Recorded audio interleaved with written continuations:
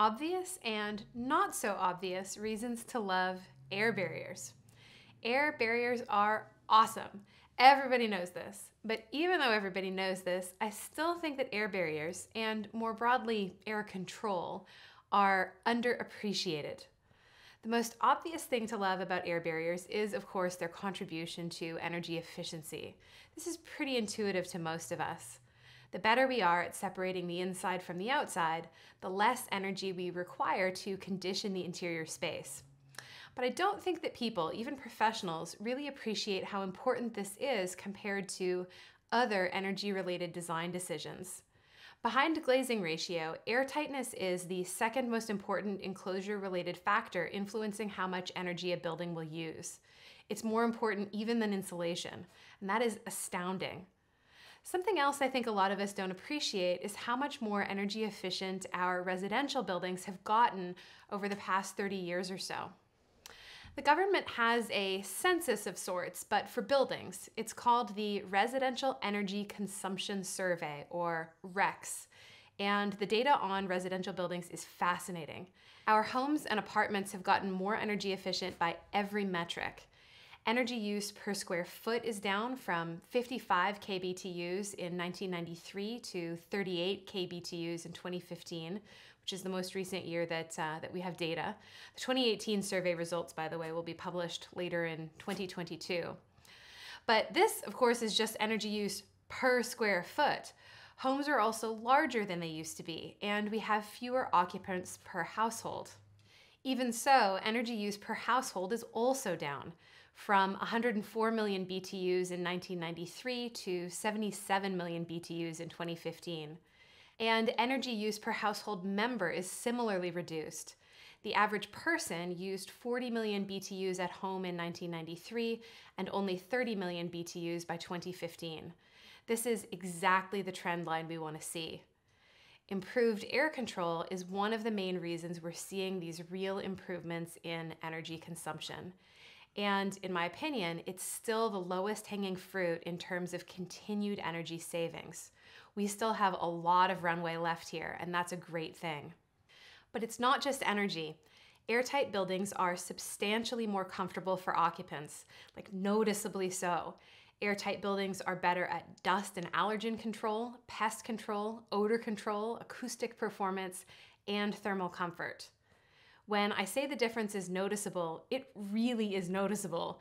People who move from a typical building to one that is more airtight tend to notice things like their house not being drafty anymore. Their allergies aren't as bad. They see fewer insects. Their house is quieter. I grew up with a train right behind our house, and I never noticed that train. People get used to things that they think they can't change. How comfortable our houses are can be changed, and the easiest way to make them noticeably more comfortable is by making them more airtight. So how do we measure airtightness? We use something called a blower door. Blower doors use a large fan to pressurize a building to a set pressure, usually 50 pascals, and we then infer how many times all the air in the house would be replaced if we were to hold that pressure constant for an hour. This is referred to as the air change per hour, or ACH, at 50 pascals, or whatever the pressure we chose was. 50 pascals, by the way, is about the pressure created by a 20-mile-per-hour wind. The thing to keep in mind about blower door tests is that buildings don't actually operate at 50 pascals. The way we run the test involves pressurizing the whole house to a set pressure. And the reason we do this is so that we can compare different buildings. But pressurizing a building in this way has the effect of treating all holes in the enclosure equally, even though they're not equal. Two holes of the same size in different parts of your house can contribute very differently to the actual in-service performance of your house. A small hole in your ducts, for example, will likely contribute to the actual in-service performance of your house much more than a larger hole somewhere else in the enclosure would.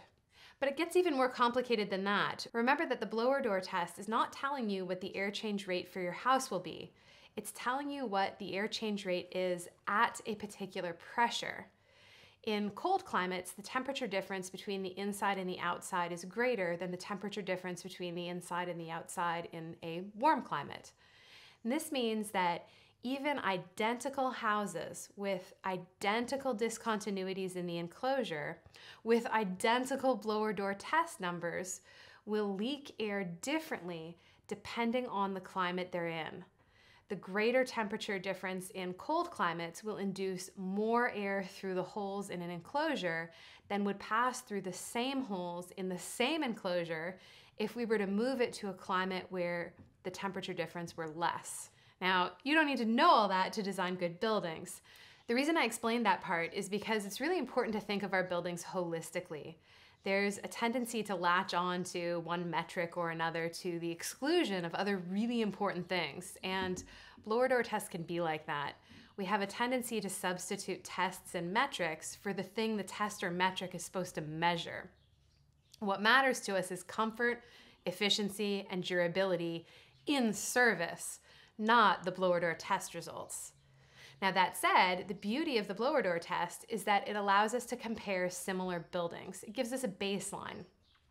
It's also a really convenient metric to use during construction as a quality control tool. Let's take a look at some air tightness metrics to give us some perspective. A passive house, which is a particularly rigorous design standard, requires houses to test at 0.6 air changes at 50 pascals. The building code in cold climates, zones 3 through 8, can require houses to test lower than 3 air changes at 50 pascals, while codes in warmer climates can require houses to be no more than 5 air changes at 50 pascals. With standard materials, pretty good detailing, and generally attentive construction, hitting 3 air changes at 50 pascals is absolutely achievable. And it's quite good. That's a comfortable house. It's substantially better than the house you probably grew up in. It's substantially better than the old Craftsman I live in now. But it's also an area where, with some adjustments to your detailing, you really can be more ambitious and be rewarded for it. Why the difference between cold and warm climates? Why do codes tend to be more relaxed down south? One reason I already alluded to. In cold climates, we see more natural air change through the same holes because of the larger temperature difference. So the consequences of leaky buildings is, in some ways, greater in cold climates. Note that this temperature element affects the in-service performance of a building, though. It doesn't show up in a blower door test. And the other reason the codes tend to be less strict about air tightness in warmer climates is because it's so common to put the mechanical equipment in our attics in the south. From a purely practical perspective, this makes it much harder to meet our air tightness targets. The ducts themselves leak, and the mechanical penetrations, where the ducts penetrate the ceiling, also leak. So 3 air changes in the south with the mechanical equipment in a vented attic is indeed more difficult to achieve, and the codes tend to reflect that. Quick aside here, it's really not a good idea to put the mechanical equipment in an unconditioned vented attic in the south or anywhere else. Most people assume this is because it's energy inefficient, and that's true. It is energy inefficient to put our air conditioner in the absolute hottest part of the house outside our thermal enclosure. But there are 2 worse reasons. One is that it's likely our ducts will leak. Again, people jump to the energy implications of that and think of how inefficient it is to be cooling the outside. They liken it to leaving your doors and windows wide open. But it's not just that we're cooling the outside. When ducts leak into a vented attic, they depressurize the house, which causes exterior air to bypass the air barrier through defects and discontinuities to make up for the losses in the attic. So essentially, not only are we cooling the outside with leaky ducts, but the leaky ducts are causing more of the outside to come inside. Again, this is inefficient, but also uncomfortable when the air we bring in is too hot or humid. It's typically bad for indoor air quality, and it can cause moisture problems. The reason I'm going to the trouble of explaining this during a discussion of air barriers is because when we put ducts in the attic, the ducts themselves are part of the enclosure. They're part of the air barrier system. And leaky ducts can obliterate the performance improvements gained from an otherwise well-detailed, attentively installed air barrier at the wall, ceiling, and foundation. So don't overlook the ducts. And really, don't put the mechanical equipment in a vented attic in the first place.